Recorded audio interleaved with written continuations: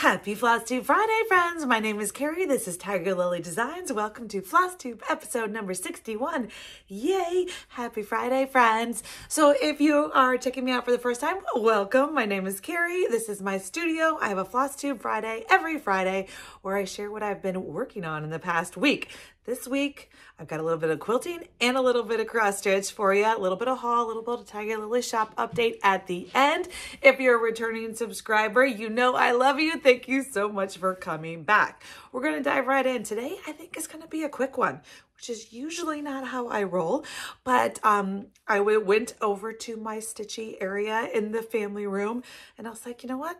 I kind of only worked on a few things, and because it's been a couple late nights getting ready for the Keeper Club. We're getting close. Today is April 7th.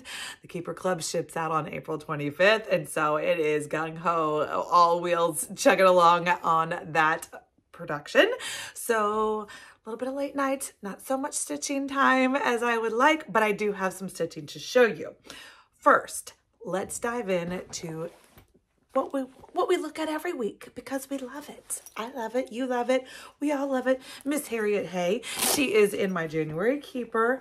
I had to give her some love. I've been showing you guys her. I feel bad because I show you the same thing and again and again and again every week.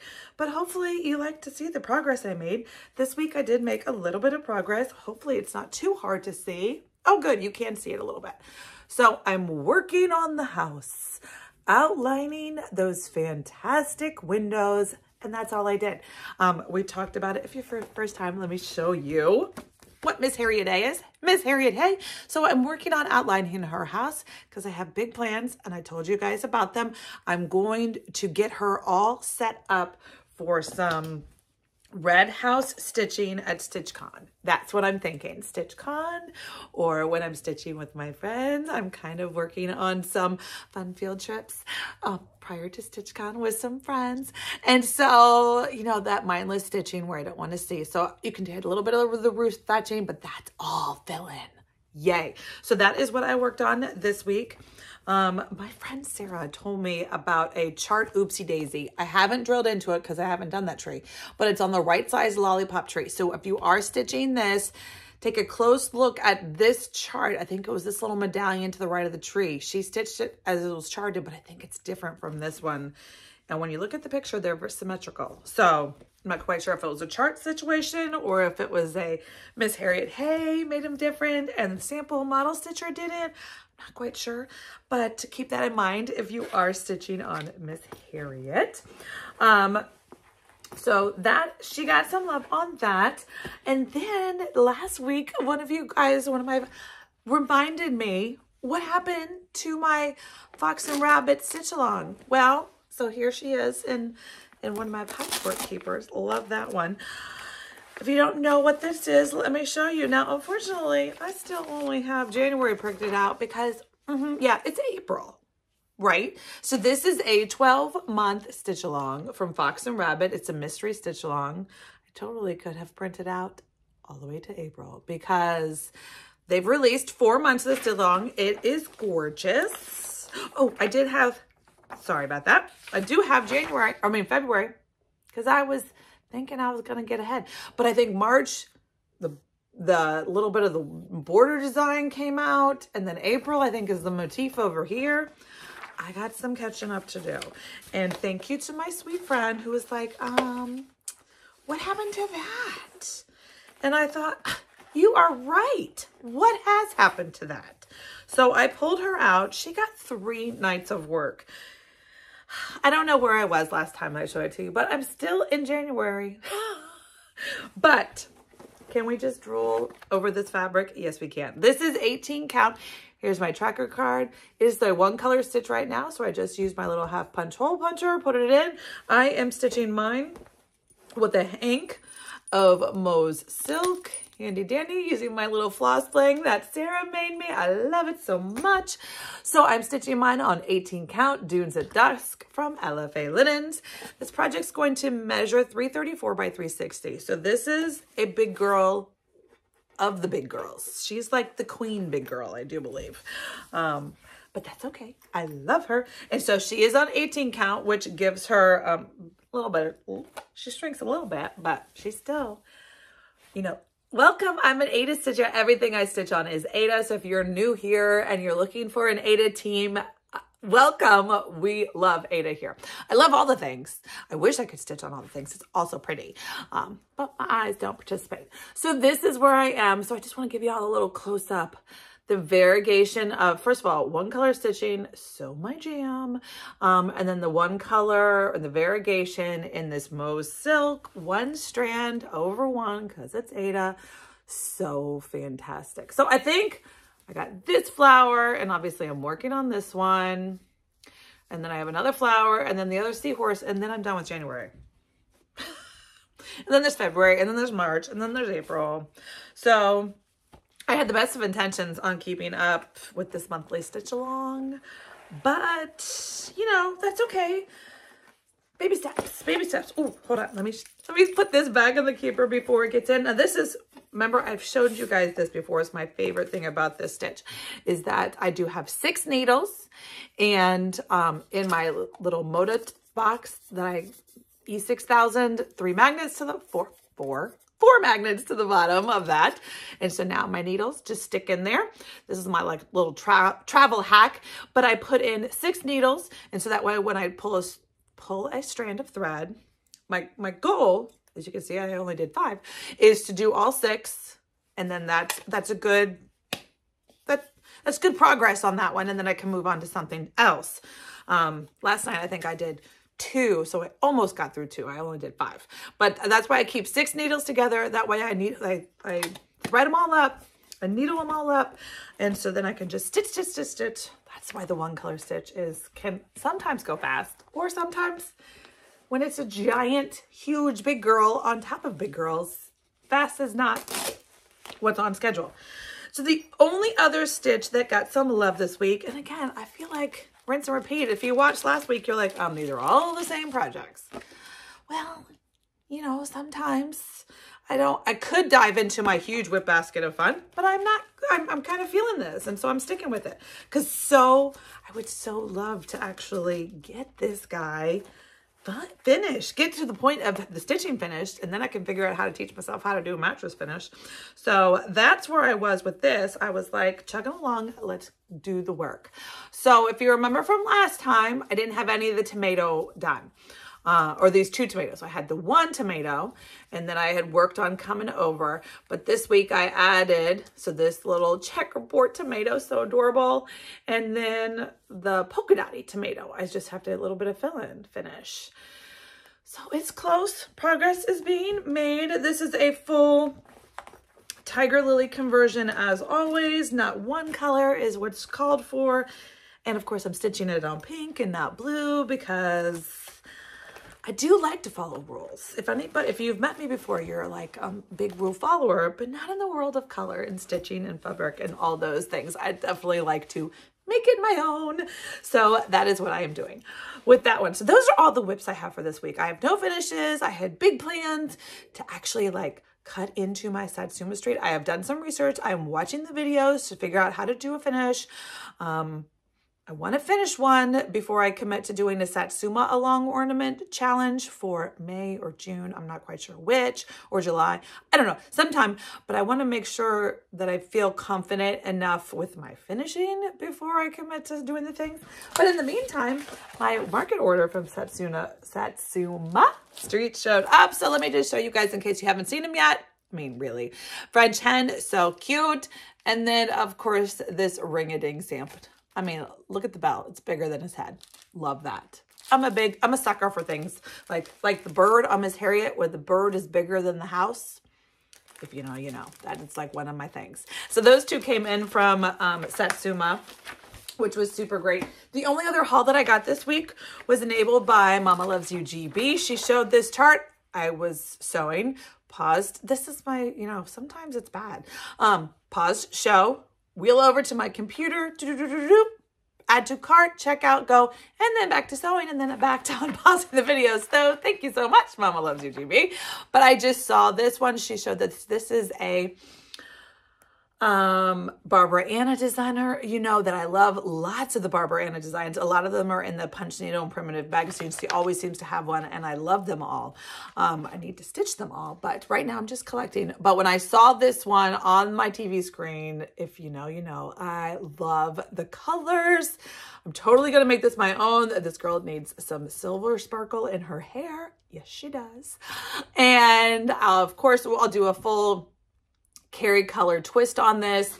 I think I see a lot more pinks and oranges versus reds and oranges in my future, but that's okay. So I saw she just needs to hang in my studio. She shouldn't take too long. She doesn't look too big. So what you do is Barbara Anna usually sells through her kits through Nitka, which is a Russia site, which you can't do right now. So I just DM'd her and she sent me a link to her Ko-fi. And so you can just buy the pattern right there directly from her as a Ko-fi, and then you download the PDF. And so it is all not in English, except for that one little translation, Madam Butterfly, but that's okay. I mean, it tells you the DMC colors, and then the chart is the chart, right? We read the chart and the symbols. It's pretty easy. So I love it. I just love this little thing. I can't tell you how big it is because there's a lot of words. 95 by 95, I think. Those are two numbers with some words in front of it that could say stitch count. I don't know. Let's just go with that. So it's not too big. Could quick stitch up quick. I don't know, but I had to have it. I didn't want to forget about it. So I'm excited to maybe whip that up and throw it on my wall here in the studio one day. So lastly, I just want to show you guys, if you did the Tiger Lily first ever quilt along with me, thank you so much. I had so much fun doing those. Mondays, for the last 4 Mondays, I've had a live video every week where we did a quilt along. Now, if you're just a stitcher and you're like, I don't quilt, that's okay. But eye candy is fun. The color is fun. So this was the sample that I made to kind of show you guys what we were going to be making. So this I used a Rifle Paper Company, a fat quarter bundle, and this was the sample. So then over the last 4 weeks, every Monday, we've done a live video on 10 a.m. Eastern. You can still go back to watch all the replays if you want to catch up. This will live forever if you want to do this quilt along whenever. But this was the one that I did with you guys over the last 4 weeks. This is my patriotic version. Still just 5 fabrics, and then we sewed it all together. So, but I am having so much fun. And then this last week, we put the binding on it, and she's ready. She's ready. I just had to go grab her out of the dining room because she's laying the foundation for my patriotic little vignette montage on this table in my dining room. She's the foundation piece, and then we'll have some double pillow finishes and patriotic. That's like one of the things that I do decorate for. I'll probably throw it up in May, Memorial Day, and then just let it roll through the rest of the summer. But I'm having so much fun. I'm so my heart is full of all these when people tag me and show me that they're either still working on it, or they're just started, or they've finished.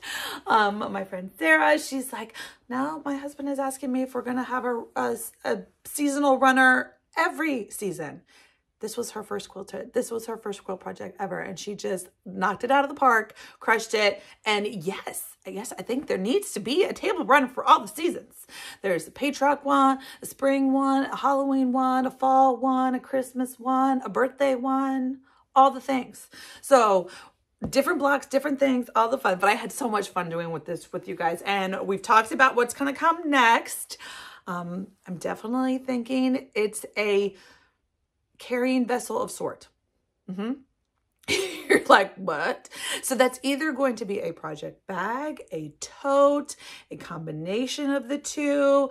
I'll be honest with you. I kind of dived, jumped into the pool of maybe making a retreat bag because I'm going to StitchCon. I'm super excited. And I was like, okay, well, so I can't just throw my stuff in just a store-bought like Vera Brett. Really? No. So I've never made a bag retreat, duffely bag. I've made tote bags. That's just a, bag with handles, right? But this is like a whole nother with the hardware and the clasp and the triangle things and the hooky doodahs and all. bag making, that I've never done that. And so my friend Chantel from 141, she did this super fantastic. If you haven't seen it yet, it was like all the project bags of the world. She's a collector, a connoisseur of project bags, and she has quite a collection. So jelly. And one of the ones she showed was a retreat bag. And I was like, oh, snap. How do I not have a retreat bag? I'm going to a retreat. I don't have a retreat bag. Have to put that on the to-do list. And so after she showed her bag, I went and I explored a couple patterns. I could draft my own.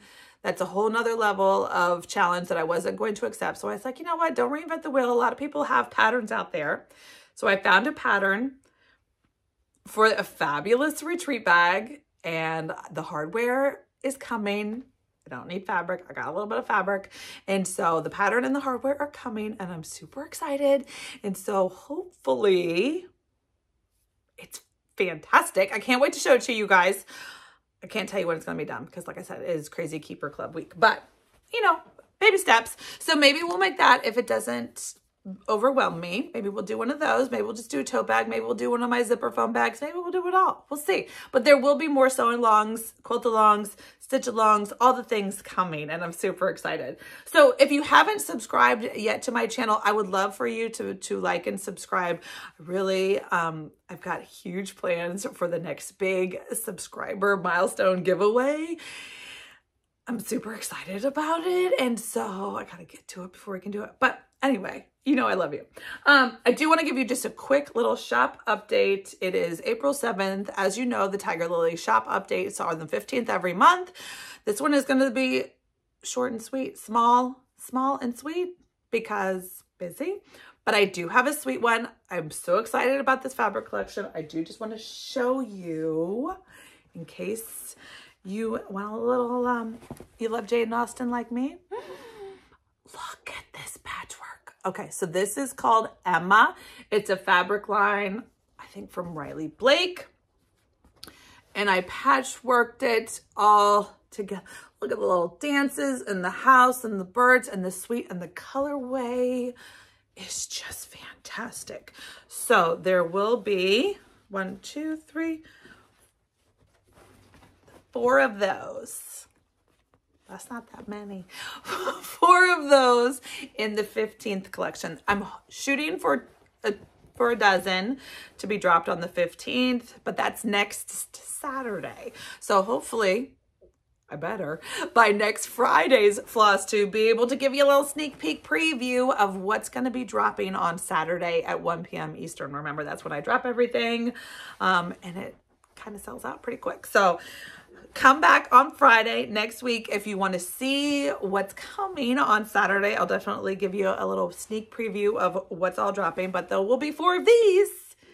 And that's about as far as we gotten so far. We got plenty of time. No worries, friends. Okay, that's it. Can you imagine? I know, it's just a few stitching WIPs, the quilt along. It is crazy. I almost was going to show you, like, just add some things, but I'm not going to. If you saw this last week, I did sneak peek you my little cabinet over there that shows you my stitching area, cross stitch collection, all in one bookcase, kind of like this one, but different. That's in the quilt along live video from Monday, but maybe next time if I don't have something super exciting to share with you, I will bring it over here and maybe show you how I organize my fabric. Interesting? Want to know? I do have a pretty fantastic, it works for me at least, system for organizing my fabric by count, by color, by maker. It's pretty, organization's kind of like one of the things I love to do. I love to organize, and yes, everything has a label on it because I love a label maker too. All right, friends, happy Friday to you. Happy Flosstube Friday. Happy quilting, stitching, making, knitting, all the things. I hope you have a tremendous and fabulous week. I don't have any plans to see you before next Friday. So until then, friends, happy stitching.